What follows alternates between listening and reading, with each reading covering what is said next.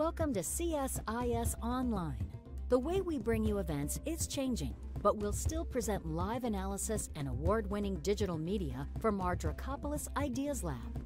All on your time, live or on demand. This is CSIS Online.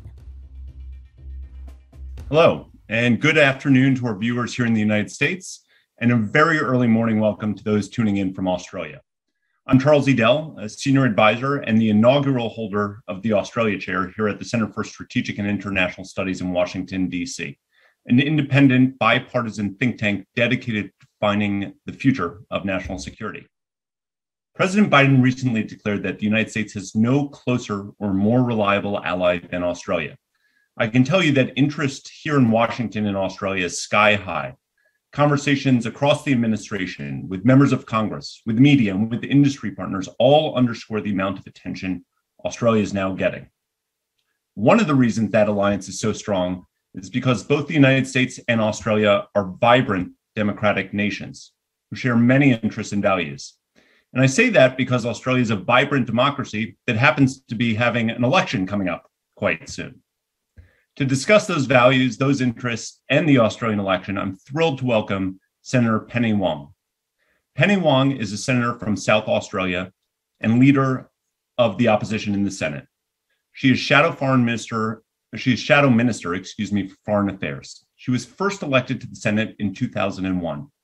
In 2013, she was appointed leader of the government in the Senate, and after the change of government, she was appointed the leader of the opposition in the Senate. Senator Wong is the first woman to hold both of those roles. It's a real honor to have her wake up so early and to join us here today. A quick word on format. Senator Wong and I will discuss the Labour Party's approach to foreign policy and national security, Australia's evolving security environment, and the U.S. Australian alliance, among other topics. We'll do this for about 40 minutes or so, after which I'll pose some of your questions directly to Senator Wong. Now, if you're tuning in, on the webpage for this event, there's a form to submit questions. Please do so, as they'll be fed into us, and we have a lot of ground to cover. So let me start with a real hard question. Based on my time living in Australia, I can say that it was clear that every Australian politician needed to answer one question. Senator Wong, what is your favorite AC/DC song? Well, to be honest, I wasn't really an AC/DC fan. I probably was more an INXS fan when I was younger, but, I think Highway to Hell played at a lot of parties I went to when I was younger, but, I'd suggest Don't Change from INXS is probably my song from that era. Okay, a dodge and an answer at the same time, really useful. Look, on to the important matters of this and the substance. And I promise them that they're all softballs after the NXS and AC/DC question. As we look around us, we can see a world that's rapidly changing, obviously in Ukraine and Europe, but also in the Indo-Pacific. I'd like us to start by taking a step back and getting your assessment of the evolving security environment and what that means for Australia. How do events in Ukraine and the upgraded relationship between Russia and China change your overall approach to Australia's foreign policy? Look, that's a central question of the times. But can I just start first by saying, Charles, what a pleasure it is to be here, and to congratulate you and CSIS on having you as the inaugural chair for inaugural Australia Chair. It's a time where we really need to add weight, add more granularity to our relationship given what's happening, and this is a very welcome development, so thanks for the opportunity. Well, self-evidently, we live in a much more risky, a much more dangerous world. We no longer face theoretical threats. I wrote a couple of years ago that Australia faced the most challenging strategic circumstances, external circumstances, since the end of World War II, and I think since I wrote that article, things have only deteriorated. And we all know some of the drivers of that. It includes China's much more aggressive posture. And essentially, we living in a period where our region is being reshaped and the global order is seeking to be reshaped. And we have to work out how we respond to that and how we deal with that. So Russia's decision to invade Ukraine, as all of your viewers would know, does represent a nation state determining to abrogate the commitments that the world gave each other. We all gave each other at the end of World War II to not invade or not to threaten or use force to compromise as territorial integrity or sovereignty. So I think we all understand what this means for the post-World War II settlement and what that means for the environment for all nations, as well as the tragedy that it is for the Ukrainian people. And it is an immoral, unjust and illegal war. But you asked a really central question, which is the no limits partnership between China and Russia. And that is a major strategic development and I think a very challenging set of events for the world, for the United States, for Australia, for all countries who have an interest, and I would argue every country has an interest in stability and peace. We've been very deeply concerned by the implications of that. I'm sorry, that's the parliamentary bills being tested at 7:05 a.m. We've been very deeply concerned by some of how that has been given effect in the context of Ukraine, that it has led China to step away from its own precepts of foreign policy, which is the respect for sovereignty and territorial integrity. And they've obviously compromised their position on those decadal foreign policy positions as a consequence or as a result of the no limits partnership. So the departure from Communist Party foreign policy orthodoxies, which has been a consequence of that no limits partnership, I think presages what may well come. I would make this point. I think has put, given Russia's isolation and given the engagement in war crimes that Russia has engaged in, I do think it has really been problematic for China internationally, and you have seen that in some of their language and some of their behaviours. I think it is problematic when you're in a no limits partnership with someone who is essentially an international pariah and is engaging in the sort of aggression on men, women and children, on hospitals and homes that Mr. Putin is engaging in.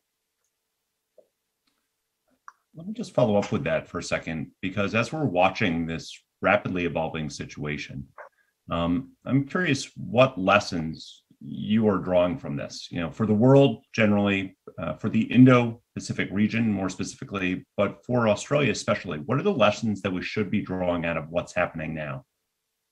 Well, I think the first lesson is an analytical one, isn't it? Which is the sort of theoretical proposition that many have observed, which is the global order and multilateralism being reshaped or fraying, the pressures on the world order that we have enjoyed really since the end of World War II. I know I'm not suggesting there haven't been conflicts and so forth, but it has been the most peaceful and prosperous period in human history. So what this demonstrates in I suppose in real time is the reality of that. What does it mean in terms of action? I think you wrote in a piece recently, Charles, that nations must act early and they must act in concert. And I think that really is the central lesson, actually, that if we are to stand together to ensure that our children and their children inherit a region and a world in which sovereignty is respected, a world where there is peace, where prosperity is enabled, where rules of the road, which is my shorthand way for rules-based order, where the rules of the road are observed, we can't be passive. And we also need to be intelligent and creative about how we bolster the rules of the road and the norms and principles that we want.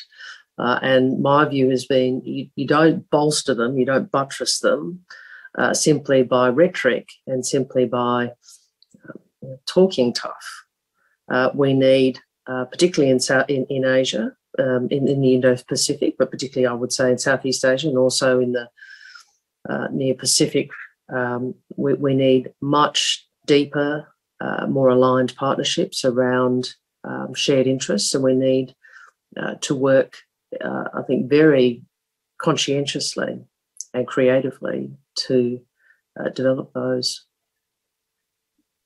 Well, you've teed up the rest of our questions right here, because one of the things that we should talk about, for Americans who are listening in, one of the things that they might not know is that Australians pride themselves on being very bipartisan minded in terms of national security and foreign policy, within limits. But we do have an election coming up, and it's time to begin sharpening the differences about choice one versus choice two. And so one of the questions I think you have a lot of viewers here in Washington, D.C. wondering is, what does a Labor foreign policy agenda look like on day one? What stays the same? What changes? And what looks quite different? Well, again, my apologies for the testing of the parliamentary bells, which is well timed, isn't it? I hope you don't have to go vote at 7 a.m. No. They just test them before people come in, but I'm here, obviously. Well, the first point I'd make is there is a long tradition, as you have correctly identified, of bipartisanship around foreign policy in Australia. And the core of that remains. So, the bipartisan support for the US alliance, the bipartisan support for a defence budget at 2%, bipartisan support for AUKUS. These are all things which are not in contest. So I do want to be very clear about that.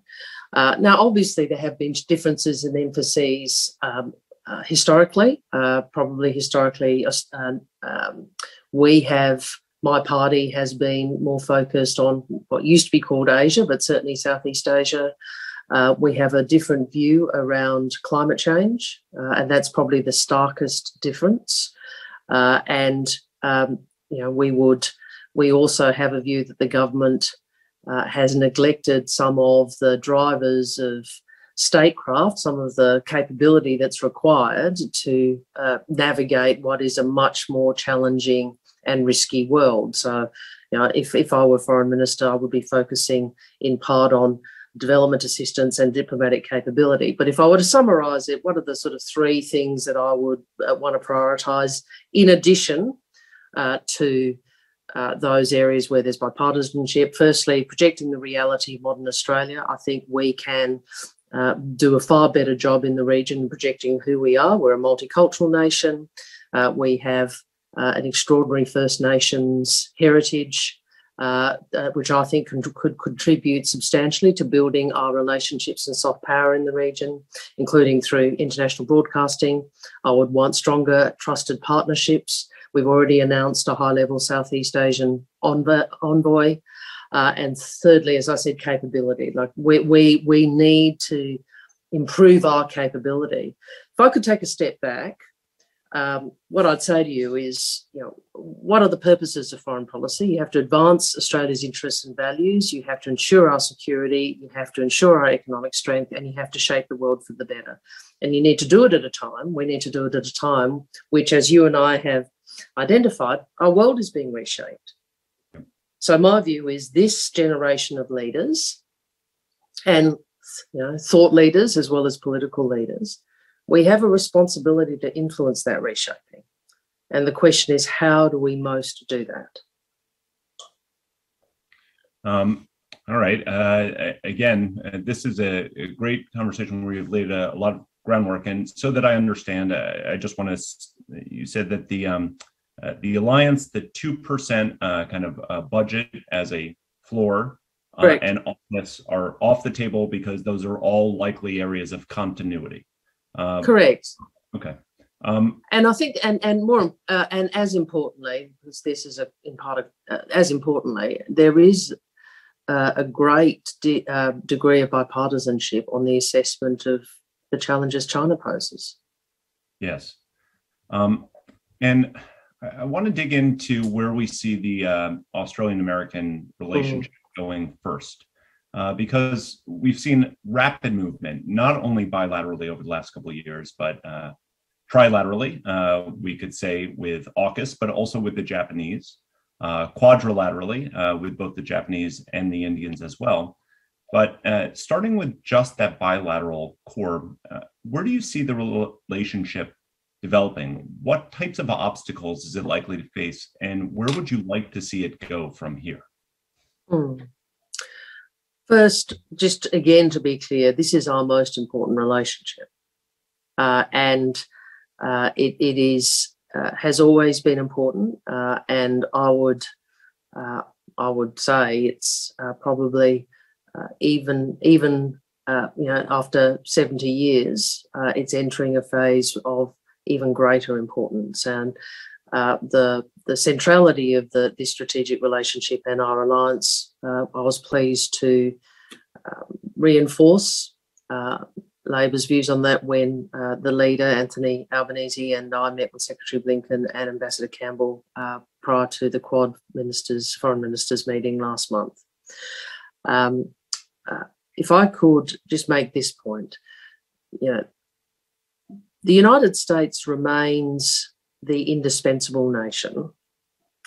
However, the nature of that indispensability has changed. Obviously, what it now means is that other nations need to work together with the US to ensure that the reshaping of the region and the world that we are seeing is in accordance with our collective interests. Now, in terms of the alliance, I think one thing that would change is you would see from a Labor government, were we to have the privilege of being elected, a much stronger position on climate. And I'd make a couple of points about that. First, obviously, climate change is a real and is a present reality, and we have to continue to steer the world towards the objective that the majority of the world has articulated, which is net zero by 2050, but also near-term action. I would make a strategic point and about climate change, though.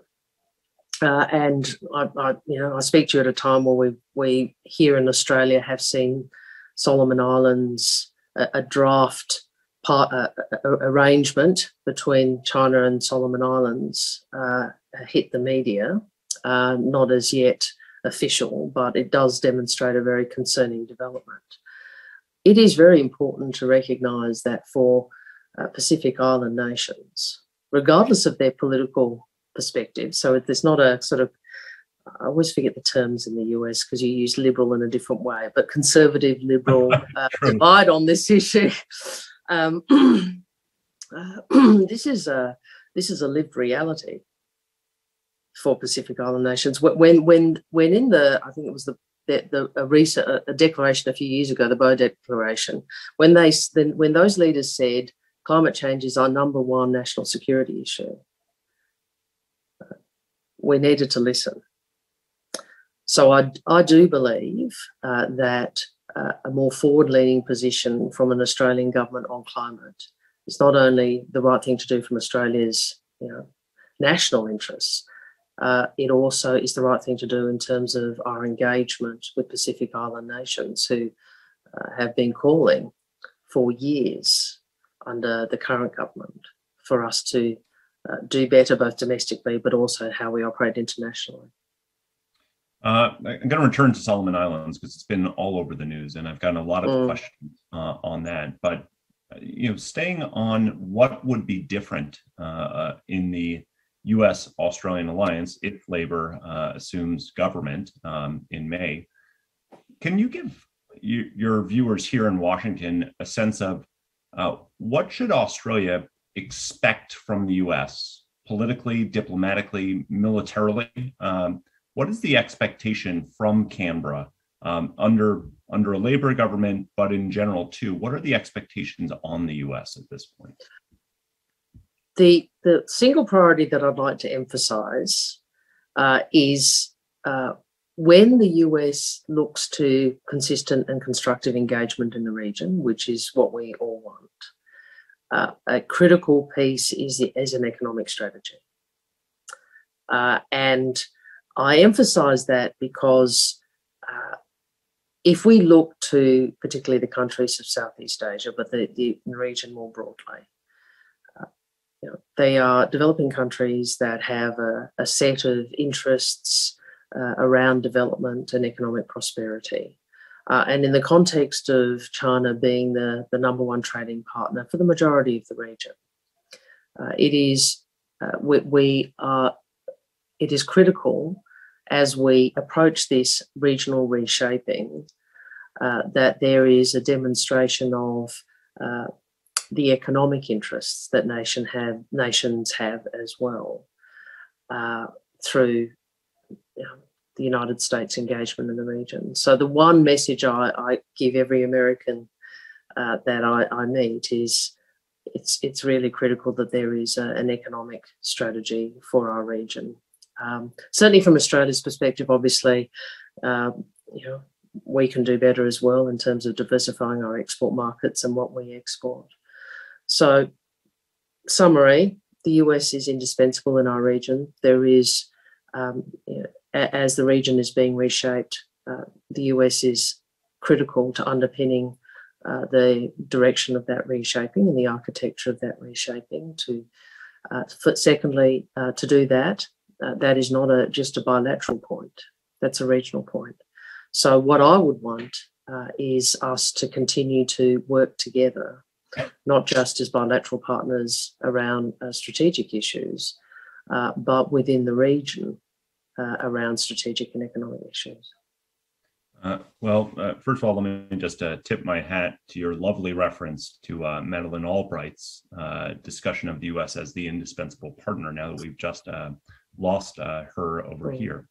But I think the agenda that you're teeing up, a climate agenda under a Labor government, and how that would have both climate and strategic effect, a more proactive economic plan.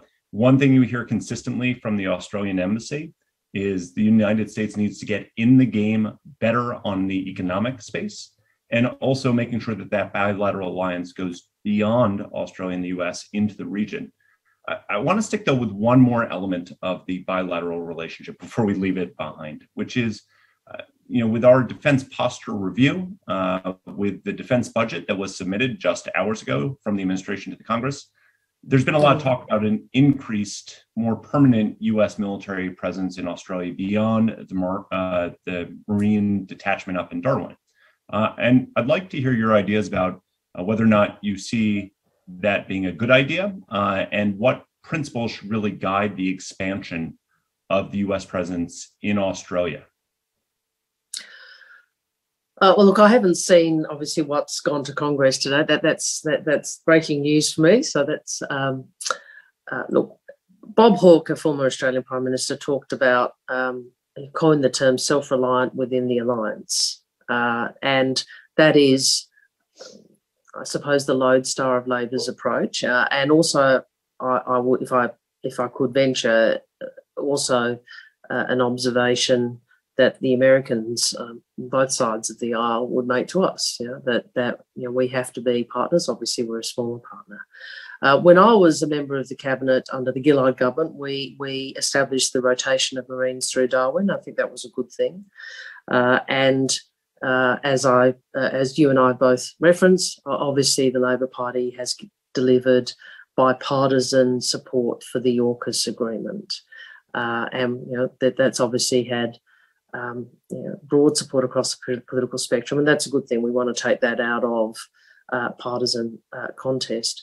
I mean, I probably won't get into hypotheticals about what might or might not happen, but do I think that deepening our strategic relationship is a good thing? Yes, I do.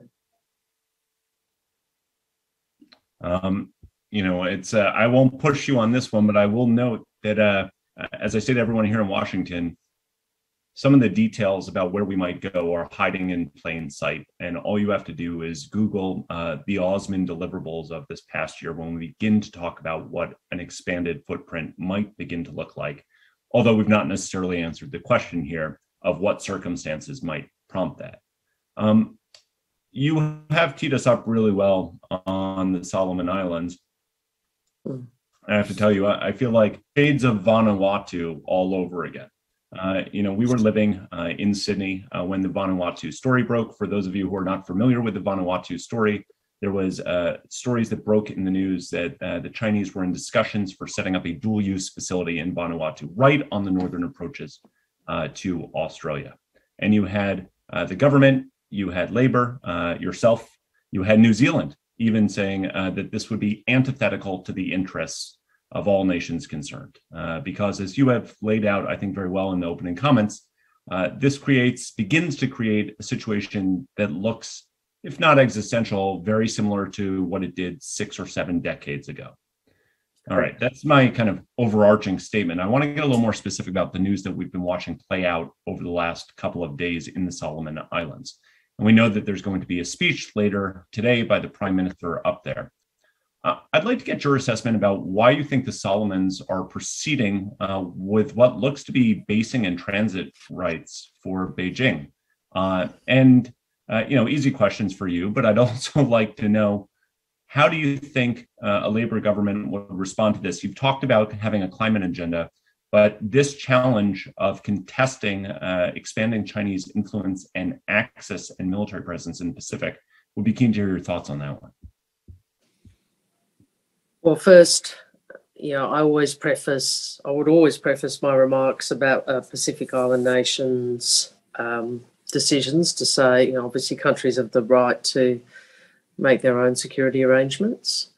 And second, I would make this point, which is if you look historically, including at Solomon Islands, where Australia had a presence for many, many years, the Pacific family has been capable of delivering security arrangements for each other. What we would continue to articulate from an Australian government's perspective with other Pacific Island nations, and I think that's critical, is that Pacific family, of which we are a part, but others are a part, has always been able to look after itself together, and that approach should continue. And a development which introduces a sharper edge of strategic competition into that region, what I would say is not in the interests of other Pacific Island nations. More broadly, this is a reminder in many ways of the point I made earlier about economic engagement in the region. If we're going to have deep, trusting partnerships, we have to approach those relationships with consistency, with integrity, and demonstrating that we are engaging because we do care about the interests of those nations, and we see alignment in those interests, not just a sort of frame of strategic competition. Because if you're a leader of a developing nation which is struggling to deal with the effects of climate change, the economic effects of COVID and so forth, you obviously have a range of objectives and responsibilities that you have. So I think it is very important that we engage on this issue, not only with Solomon Islands, but with other nations in the Pacific region. I don't want for your audience to step away from underscoring just how serious a development this is. This is a deeply troubling development from Australia's perspective and from the US's perspective. I want to stay on the framing point that you brought up, because I think it's a really important one about how we talk about things matters.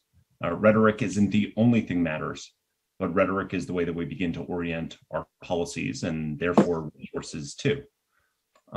In the past, I know that Labor has been somewhat reluctant to enter into framing the competition that we see in ideological terms, as an ideological competition between democratic and authoritarian powers.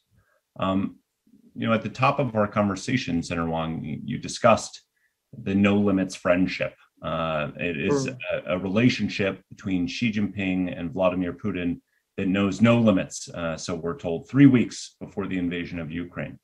And I'd like to hear your thoughts about whether or not you think we're heading into an era that is increasingly defined by ideological contest and what that might mean.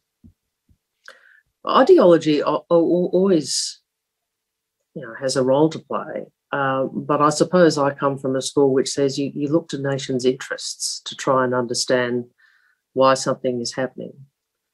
And you also try to assess your own interests and values when determining your foreign policy, which is the purpose of foreign policy, to advance your interests and values.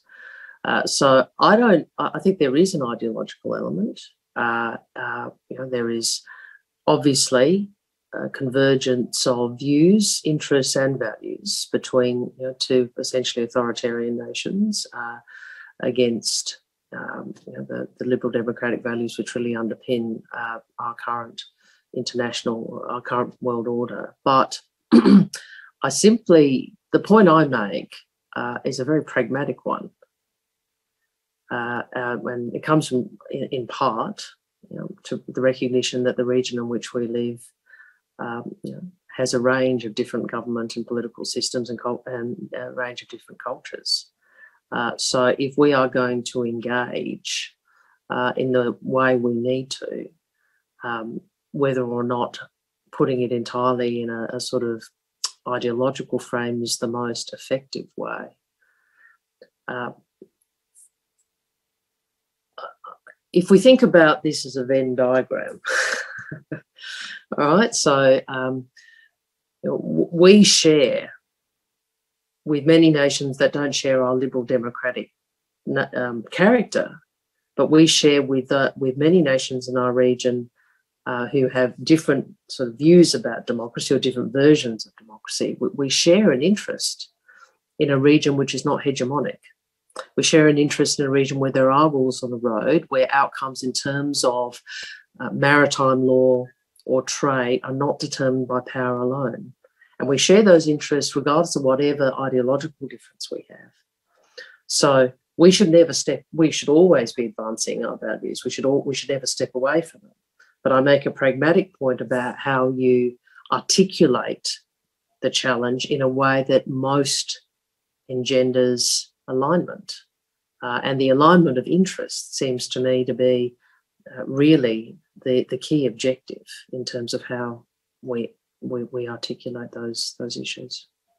I won't ask for your opinions on Venn diagrams. I try to leave those behind, but I am really interested about this framing, right? As as you have put out a policy frame for how we proceed smartly, but also one that is, of course, political. How do we call on ourselves as democratic societies to put forth the efforts that we need, both in resources, but also potential sacrifices that we're willing to make?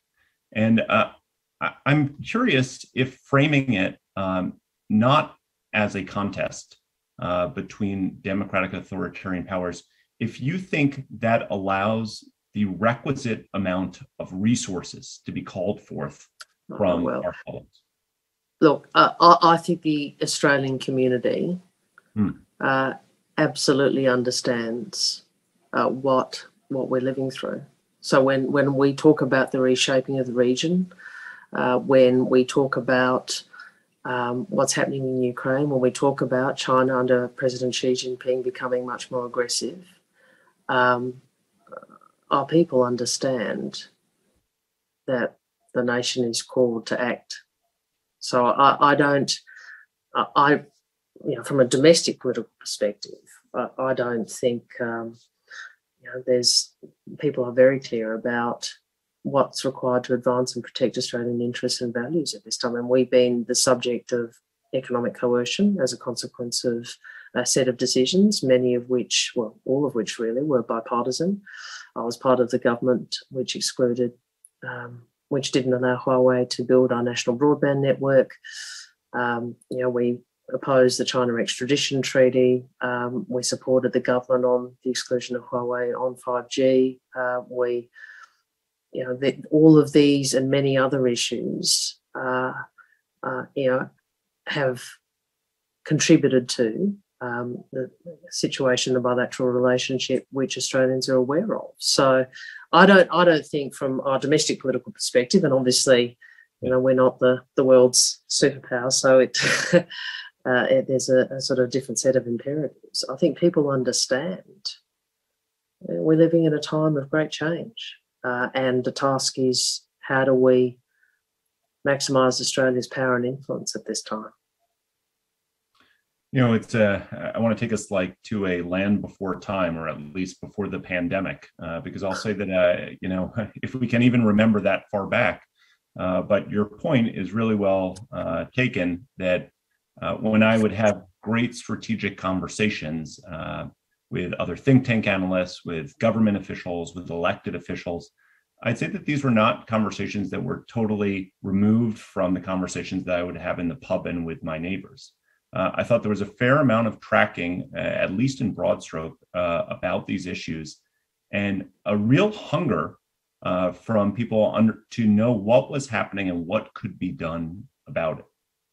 I want to pick up on something that you had said about bipartisan. Can I just come back to one point which I should have made in the previous answer, which you would be aware of?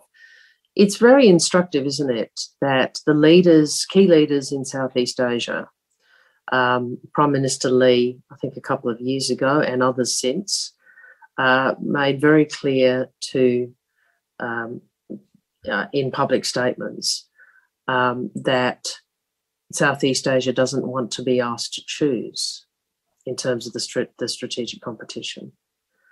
And I noticed the language from Secretary Blinken and Ambassador Campbell, and others, I think the Secretary of Defence most recently, that we need to frame what is happening very much in the context of what sort of region do you want to live in, and make sure that those areas where there is, you don't like the Venn diagram, but where there is, where interests align, law of the sea, which is a South China Sea point, in WTO or trade relationships, which is an economic coercion point, that we maximise the alignment on those issues in terms which really makes sense if you consider where those nations are. I'm sorry, I took you off track, Charles. No, it's fine. We can go on multiple tracks here at once, because we really are covering a broad topic here. One of the things that you had said is, look, on core issues, there is some variation. That's good and that's healthy, but there has been a fair amount of bipartisanship, be it on AUKUS, be it on the Quad, be it on foreign interference and BRI, be it on technology infrastructure. You talked about Huawei. But one area where you have been particularly critical of the government is comments from Minister Dutton when he said it would be inconceivable that Australia would not join the U.S. in a future war over Taiwan. You don't have to respond to his comments. You guys have already hashed that out, but I'm curious about what you make about the counter argument that strategic ambiguity is less useful than it was in the past, and that moving away from that has value. I'm really curious how you think about the increasing problem sets that we have dealing with Taiwan here, and what's likely to be helpful. I'd make this point. A conflict in the Taiwan Straits has a the potential to be catastrophic, not just for the region but for the world. So let's understand the context in which we're dealing. The second point I'd make is this is not an abstract theoretical discussion that leaders should engage in. So I have no difficulty in people from CSIS and others having a theoretical argument or a discussion about the utility or otherwise of strategic ambiguity, but it is a different thing for leaders to start shifting position. And my concern about Mr. Dutton doing that was, I think that was not a strategic shift, but a rhetorical shift driven by domestic objectives. And I would note that it was not language echoed by the Prime Minister or the Foreign Minister. So my observation about, I suppose, red lines is let's not articulate them unless there is a very clear decision to do that. Thank you for the clarity on that. On Taiwan, one of the most challenging sets that we're trying to deal with and trying to think through is how we actually get to a firmer footing on deterrence issues. This is one that was ripe and rampant in every conversation I had in Australia and every conversation we are having now in Washington, D.C. And I'm curious how a country like Australia begins to think about deterrence. Is it willing to fund it and fund beyond where we are right now, given the other priorities that a democratic polity wants to make, such as health, climate initiatives, when we see that the balance of power in the region has shifted dramatically? There's a number of points in that question, but I'll just deal with the last bit, which is the consequence of the strategic environment in which we find ourselves. And yes, the hard reality is at a time where we have some fiscal challenges, obviously, because of COVID, and I would argue because of the previous terms of this government where debt has increased, we face a period where inevitably whoever's in government is going to have to spend more on defence. But that is, and that I'm the former finance minister, so the consequence of that is less expenditure on other areas, and that's a hard decision to make, but I think it's the decision that has been made by both parties of government. How useful is it? So one of the things that I find really interesting when I'm asked about Australia here, noting, of course, I speak with the wrong accent, I'm just doing my best to translate, is that Australia has been a fascinating example about, in a time of austere budgets, in a time of the pandemic, a recognition of a changed security environment and the defense decisions that need to flow from that. I'm curious if you can, tell us a little bit about, in your conversations outside of Australia, in the region, but then beyond, how much this message resonates. That is, we have a dramatically shifted security environment, and therefore policy needs to radically change along with budgets, as you've said. Is that a message that has any purchase beyond Australia, the United States, Japan, and a couple of others? Well, and those are important nations to have in the same place. But this really comes back to the discussion about partnerships and alignment that we had earlier. When you're engaging with other nations, with other countries and other leaders, or across the spectrum, you have to have a very good sense of where they are, not just where you are. And I would make this point: we should not underestimate the extraordinary challenges that particularly the nations of Southeast Asia, but also Pacific Island nations, but if I could focus for a moment on Southeast Asian nations, the enormous challenges they face. I mean, they go into the pandemic in to vary with varying degrees of economic resilience at different points in terms of economic development. A pandemic which is a global economic shock on top of, many of them don't have the same sort of public health systems that, for example, we have here in Australia.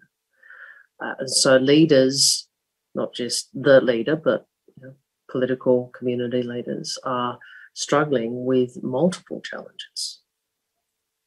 So in part, what we have to do, and we should do, is do better across the multiplicity of those challenges, whether it's in terms of vaccine rollout, assistance in primary care, their primary care architecture, as well as broader economic issues, hence my discussion about economic strategy for US engagement in the region.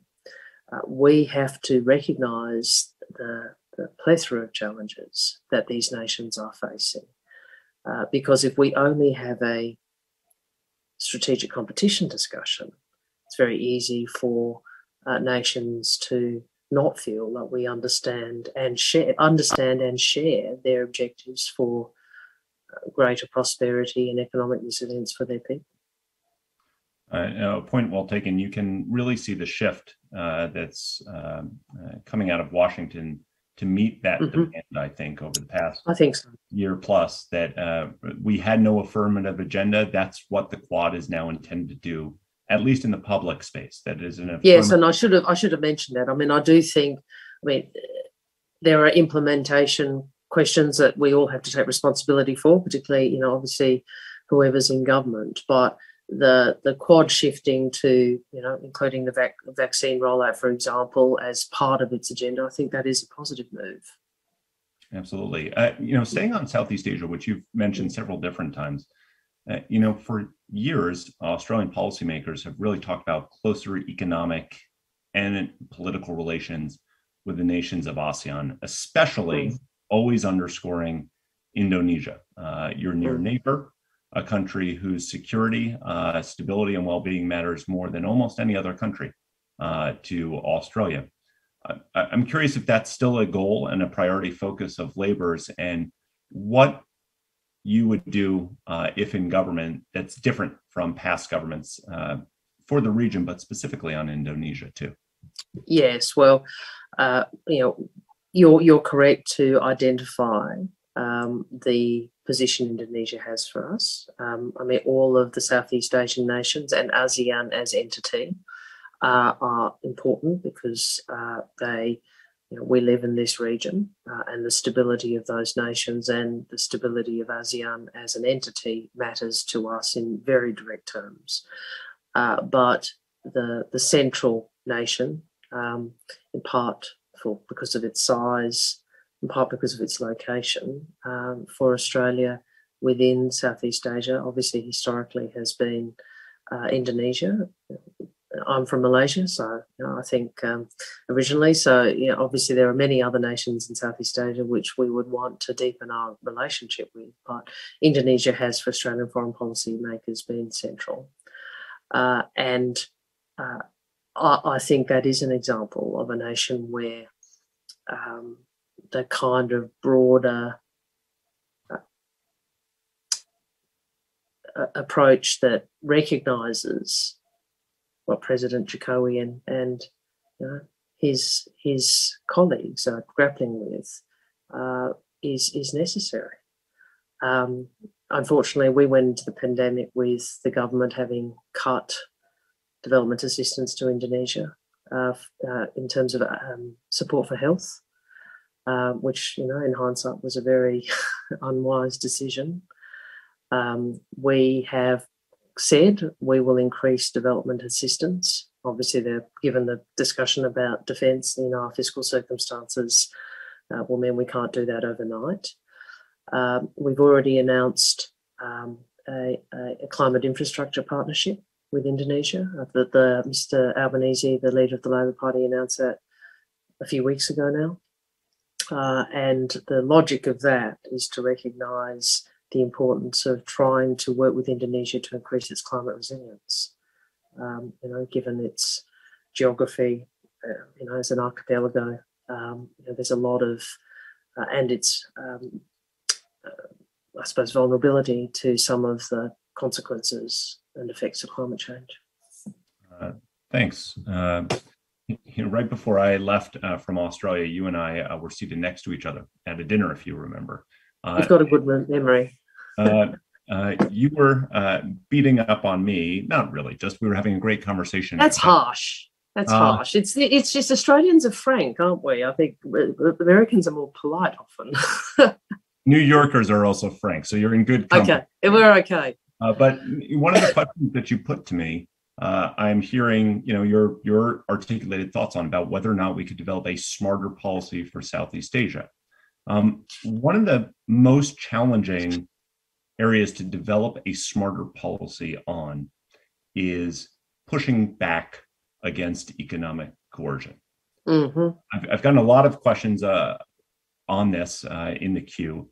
Matt Schrader at IRI asked this particular one, but this is an obvious problem. You've already alluded to the fact that most Australians, all Australians probably are cognizant of the economic hammer coming down on Australia across so many different sectors. And yet, the answers that we have beyond market mechanisms, i.e. diversify who you sell to, have not been as forthcoming as we all might like. And I'm curious to hear a little bit more of your thinking about what type of collective responses should there be from Australia's partners, not just the US, to help make sure that smaller countries like Australia, but also like Estonia, can conduct trade with China without fear of capricious economic coercion. I'm not sure, frankly, this is a challenging question. I'm not sure we have a good set of policies yet to address what is a clear challenge in front of us. Yeah, well, I think the world is grappling with how to deal with a nation that has been very clear about its willingness to integrate economic and strategic objectives. So if I just step back from it, if you think about Prime Minister Howard, who would probably be still known to your participants, he used to speak explicitly about the two domains in terms of Australia's relationships with China and the US. So our strategic relationship with the United States and our, the largest economic relationship, not in investment terms, but in terms of trade, with China. And that model served Australia pretty well. China obviously was pretty hungry for our commodities. There was a set of economic interests which overlapped between China and and Australia for many years under Mr. Howard's government and under our government to some extent, which continued. We don't live in that world anymore. We live in a very different world where the distinction between the strategic and the economic is really no longer apposite. And all nations, for obviously like-minded nations, but all nations will need to grapple with this because it represents a very substantial shift from the way in which international trading arrangements have operated under the multilateral system. Over the decades, through its various iterations, GATT, WTO, etc., since the end of World War II. So we all have to work together to work out how we deal with that. Now, in part, it is reinforcing, perhaps improving the architecture of our trading arrangements. In part, it is being clear about in terms of the TPP, the comprehensive, the CPTPP, it's such a difficult acronym, that one, which obviously sets important standards and obligations on parties. But in part, there is a collective assertion of the necessity of all powers complying with their own international obligations, honouring their own international obligations. And all that is very difficult. I would also say you sort of referenced diversifying your export markets. I mean, I think there is a parallel but related set of questions about economic resilience for Australia. And they involve not just diversifying export markets, but diversifying what we export. Because what you export is as important to your market diversity as just simply your export markets. So there is an economic transformation point, which we are very serious about if we were to be elected. We see an opportunity post the pandemic to really focus on targeted industry policy to develop those jobs and industries which enable that diversification. And I would make the point that climate is really important here from our perspective. I see that as a real driver of economic transformation. And I think those are...